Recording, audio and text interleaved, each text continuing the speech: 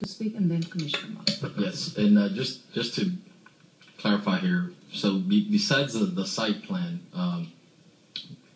or the site location, number 8, the modification would basically now give them the ability to tap into the aquifer, which they do not have right now. Is that correct?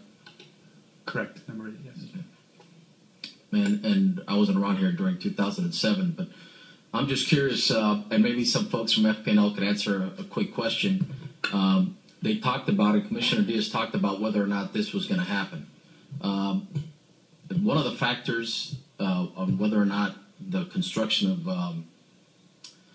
of Units 6 and 7, does it depend on the ability for FPNL to ship energy or electricity outside of Miami-Dade County?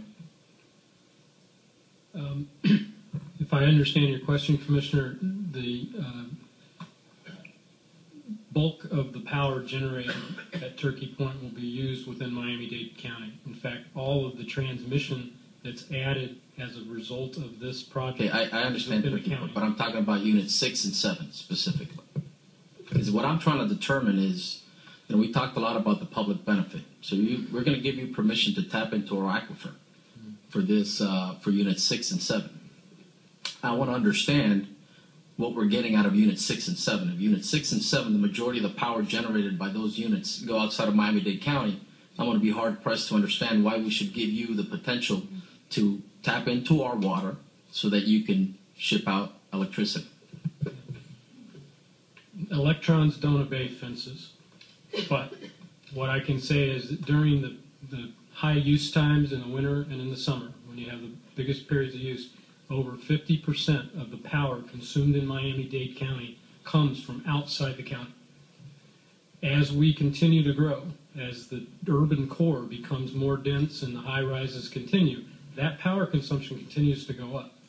At this point in time, what we're proposing with Turkey Point 6 and 7 helps us maintain the balance of a certain amount of generation located close to where it's being consumed to keep the transmission system balanced.